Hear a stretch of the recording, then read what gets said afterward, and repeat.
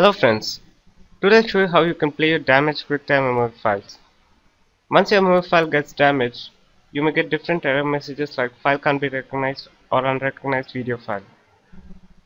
In all cases of MOV file corruption, you can fix the issue. I'll show you how easy the procedure is. Go to this web page and download this software. As you launch the software on your computer, this is how it looks like. Click the Healthy File button and select any healthy MOV file as a reference for the software. Then click the button Corrupted File to select the repaired MOV file. Now hit the Repair button. Software starts repairing the MOV file. After scanning the file completely, the software creates the repaired MOV file. Now you have to save the file. Click on Save button. Choose the location where you want to keep the repaired MOV file and then click Save. Software immediately saves file. And this is your repaired MOV file which is ready to play once again.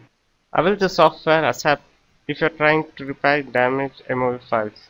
Get the software download link in the description given below. Thanks for watching. Hit like if you like my videos. Goodbye.